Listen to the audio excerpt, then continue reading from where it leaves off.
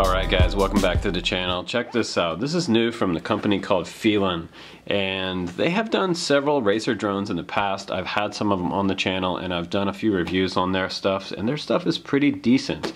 What I have here today is a little 6-axis gyro, 2.4 gigahertz controlled mini quad. Now this is different for a lot of reasons. It doesn't have a camera on it. It's primarily an indoor trainer, something that you can fly around in the house, and it's in the $20 range, so it's affordable for most everybody. Your girlfriend, maybe for a friend, for somebody's kid. It does say 14 and plus on the box, which, you know, maybe we could bend that. I'm not sure. It's very docile. Just don't get it caught in your sister's hair, because you might have to cut some hair to get this one out. So be very careful flying indoors. Control range on this one, by the way, is about 100 foot, and it's super easy to fly. I flew it right here on the studio bench and was able to keep it in this area right here, just hovering, and it's pretty stable. It also does 360 flips, which they call inversion. You can fly up, down, left, right, and it does come with a rechargeable built-in battery with a LiPo inside there. So you hook up the little USB charger to your computer or a wall outlet and you're ready to charge it. It charges up in about 20 minutes, so it's a super quick charge. You probably get about 5 minutes flight time out of it, and you have some sort of command on there called autopilot technology. And what that does is it turns on the throttle to a constant and kind of sort of almost like altitude hold, and it remains up in the air. Now there's also a land button, and when you're in that autopilot technology mode, once you push that button, it's going to only land when you push that land button on there. So keep that in mind if you're in autopilot for your auto orientation. So I'll go ahead and open up the box for you real quick, and then we'll do a quick flight test. Just going to show you how simple this is. I'll take my little friend out. It has 4 props on here. This is the charge lead right here, and there's an on-off switch right here. And I believe this is the rear. The charge port's in the rear, possibly. And it does have built-in LEDs, by the way. Super tiny, weighing in under 15 grams, but it comes with a pretty substantial charger. Take the charger out and show you. So here is the charger that comes along with it. You have your auto orientation button here that I was telling you about, throttle switch on the left, so it is set up in mode 2. These buttons over here might be your trim switches and buttons, and you have your landing button right here. Up top you have your speed button, and on the other side you have your flip button to make it do flips. I'll go ahead and move this to the side and show you what else is in the box. We have USB charging cable. Like I said, it takes about 20 minutes to charge.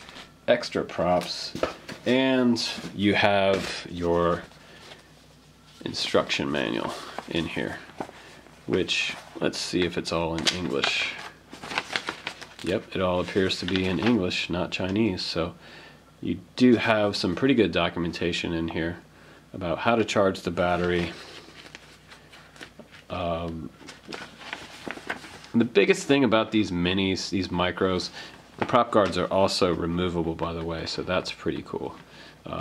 We can take these prop guards off and make it even just a little bit smaller, but you know, indoors, I'd probably just leave these prop guards on there. That way you save your props, but you do have an extra set of props. These are super tiny. So that's enough fun with this. Let's go ahead and do a flight test of this little FEILUN mini quad. Okay guys, here we are with the little mini quad from FEILUN, and let's go ahead and do a flight test for it and show you all those different cool modes that it has. Like I said before, this one is kind of like a trainer copter for someone who's interested to learn how to fly drones. Indoors first, and then you move outside. One of my first copters that I ever flew was a lot like this one. It was a little Traxxas, and it was probably around $100, but this one's actually around 20. So this is a great deal here for this one. I mean, about 80% cheaper than what I had originally started out with. But this one is fairly cool to fly indoors, and it's very stable. But you don't have a camera on it, no FPV or nothing like that. This is just purely for flying enjoyment. Pretty decent controller on here too. Go ahead and turn on the controller first and turn on your quad next. Make sure you have it sitting flat, and you'll see the LEDs are flashing on the front. And what you want to do is take your throttle stick, move it all the way to the top position and then all the way down, and then it should be armed. So you see the LEDs on the quad stop flashing here. Now that means I'm ready to take off. So now I have a little bit of throttle, and using this left stick, I'm going to come up off the counter. So if this is your first time flying, you want to come up with the rear facing you. That way, when you push left, left is left and right is right. Forward is forward and back is back on this controller. Now on this side, this one is going to give you your throttle increase up and down, down to lower, and left and right is going to actually turn the quad this direction on this axis, on this flat axis. So think about that. Your first flight. Here we go. And you can see how stable it is right there. I was telling you earlier that I flew it right on the bench in the studio, and this little guy is super stable. And once you get used to the throttle, you get it up off the ground a little bit, you have something called ground effect. So when you get closer to the counter, there's vortexing air underneath the quad, so it makes it kind of bounce a little bit. That's not you and your bad flying skills, that's actually just the physical air underneath it. So we'll go ahead and come up and come away from the counter, and now look at how smooth it sits. Pretty nice. So now I can come over to my right a little bit, and I want to show you something that's interesting that I teach people.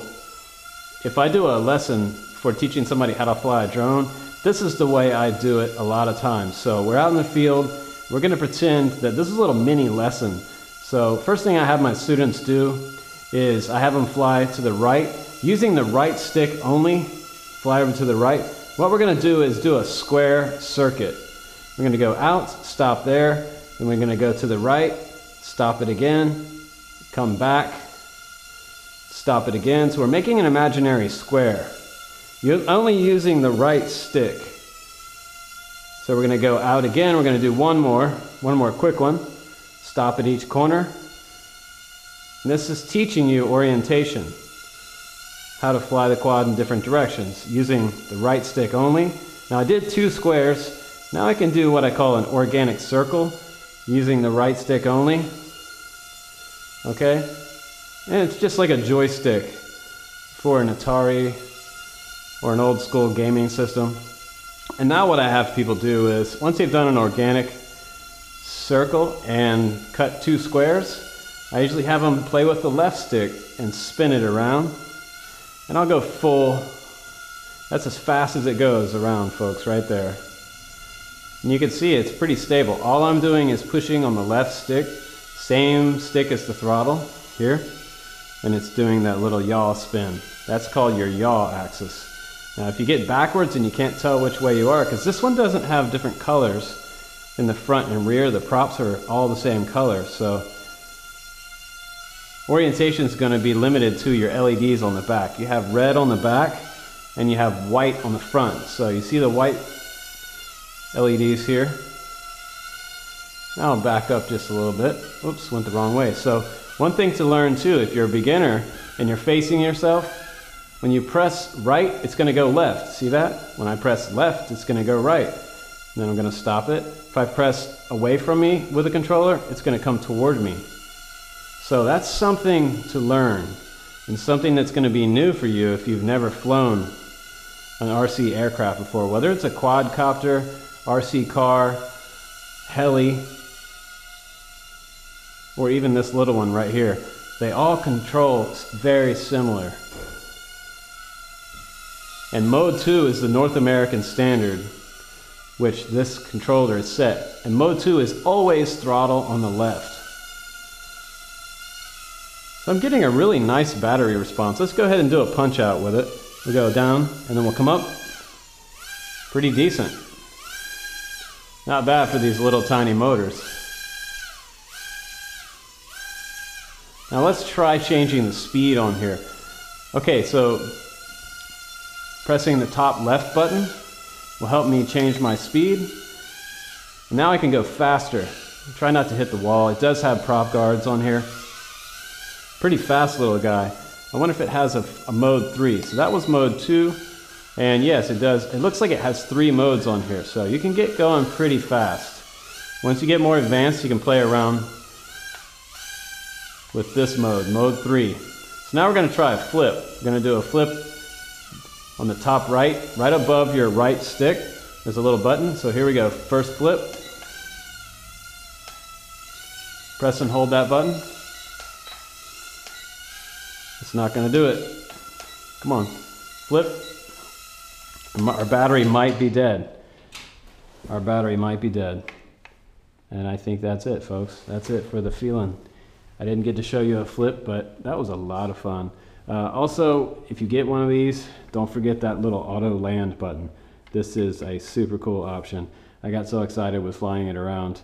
It was so stable that I get a little carried away with flying it. So thanks again for hanging out with me, guys, and checking out our giant mess in here while we're painting. I appreciate you. Please do subscribe to the channel because we do get new drones all week long, and Drone Camps is constantly getting new stuff to show you guys. So thanks again for hanging out. I'm Justin Davis. I'll see you on the next one.